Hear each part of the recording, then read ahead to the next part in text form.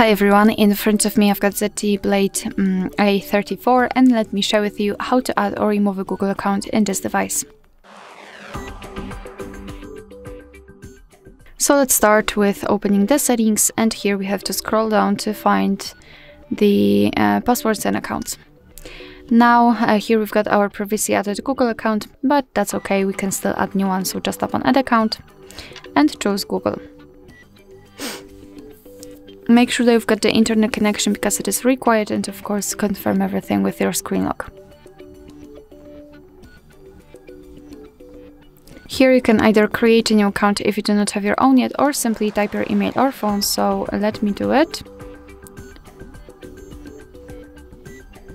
Okay, and tap on next. Right here we have to enter the password, so let me do this out of the screen. Okay, we've got it, so let's tap on next.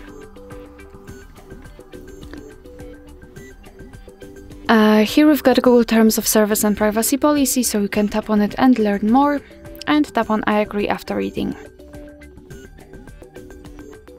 And as you can see here, we've got our Google account added to the device.